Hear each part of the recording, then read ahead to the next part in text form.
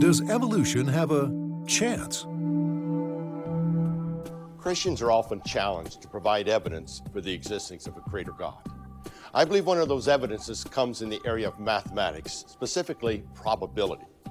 Now, probability is the measure of the likelihood that an event will occur. In other words, what we're talking about here is chance. What are the chances of an event to occur? Now, we use probabilities in many areas of our life. For example, probability is used in insurance companies. It's used in advertising companies. We see it all the time in gambling casinos, and it's also part of the evolutionary process. Now, here's the contrast we're talking about. The evolution worldview teaches as a fact that given enough time, molecules can evolve into a man. However, the Bible clearly teaches that God is the creator of all things. In other words, God created all life after its kind. So these two are in contrast. In other words, both of these cannot be true. I believe we can use the area of probability to help us determine which one, creation and evolution, better matches reality, or better matches what we actually observe out there.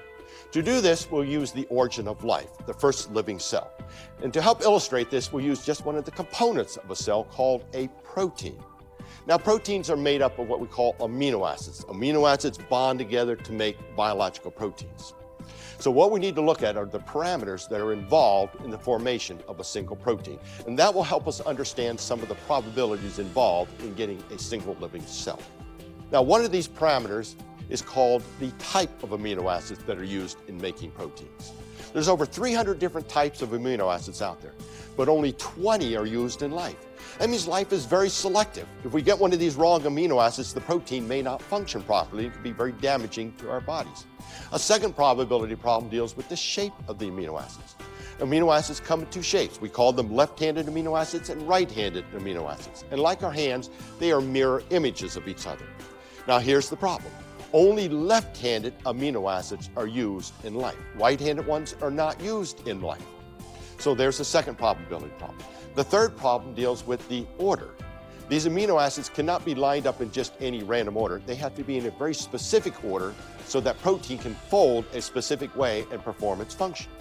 So the three problems we have here, number one, we can only use 20 of the over 300 amino acids that are available. Of those 20, we can only use the left-handed versions. And then they all must be in the correct order or that protein may not function properly. Now, the human body is made up of all these cells which are made up of proteins. Proteins come in various sizes. They range in size from about 50 amino acids to over 30,000 amino acids. Now, if we were to take just a very small protein, say a protein of about 100 amino acids, and ask, what is the probability of that very small protein occurring by random chance processes? That probability would be 1 in 10 to the 130th power. That's 1 followed by 130 zeros. To help illustrate that immensity of that problem, if we were to flip a coin and we wanted to get heads all the time, for example, we wanted to flip a coin and get heads 100 times in a row, what would be that probability? How often would we have to flip that coin? In order to achieve this, we'd have to flip that coin 300 million times a second for over 1 quadrillion years. That's an immense problem for evolution to overcome, just to get a protein of 100 amino acids. Now, the human body is made up of about 60 trillion cells. How long would it take to assemble 60 trillion cells at 1 per minute? And that turns out to be about 114 million years. But that doesn't account for getting them in the right order. If we had to get them all in the right order, that would far surpass the evolutionary time frame of billions and billions of years. Now, when we go back to the human body, it is a tremendously complex organ, tremendously complex. For example, in our human body, we have about 40 billion capillaries. Those are the smallest of the blood vessels. If we were to take all those capillaries and line them all up, that would be about 25,000 miles long. We also have a heart that beats about 100,000 times a day. We have red blood cells that transport oxygen to our body.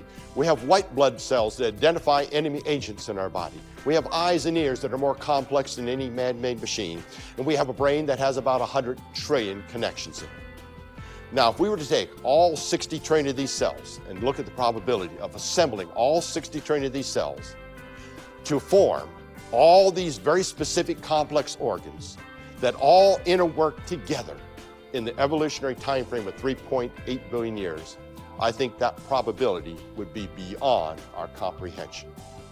I believe that probability is a wonderful tool for showing that there indeed exists an all-powerful, all-knowing Creator God who tells us we are fearfully and wonderfully made, and also tells us in Romans 1:19 and 20 that He has given us all the evidence for a Creator God, and we have no excuse.